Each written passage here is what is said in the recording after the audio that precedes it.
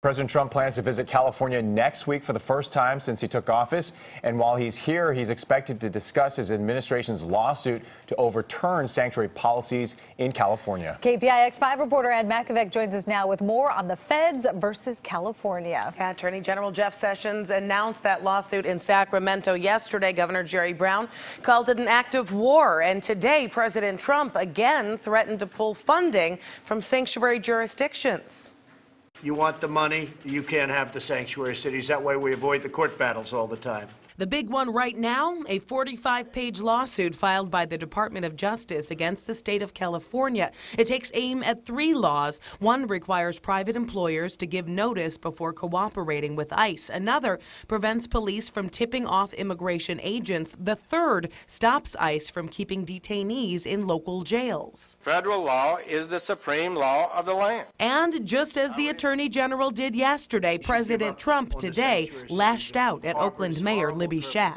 What the mayor of Oakland did the other day was a disgrace. He's referring to Schaaf's informing the public about recent immigration raids, and he claims letting 800 undocumented immigrants get away. It's certainly something that we're looking at with respect to her individually.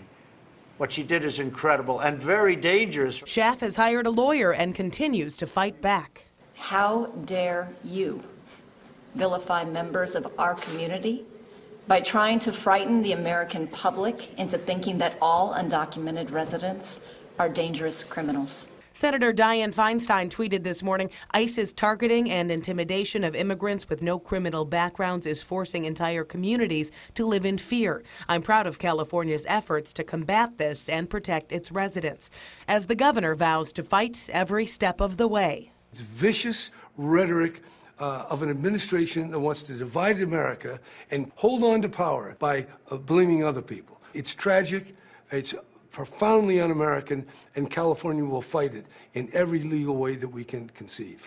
Now, as for that threat from the president on pulling federal funds, so far that's been ruled unconstitutional. San Francisco and Santa Clara counties already sued about this issue and won their original case, as well as an appeal. Michelle.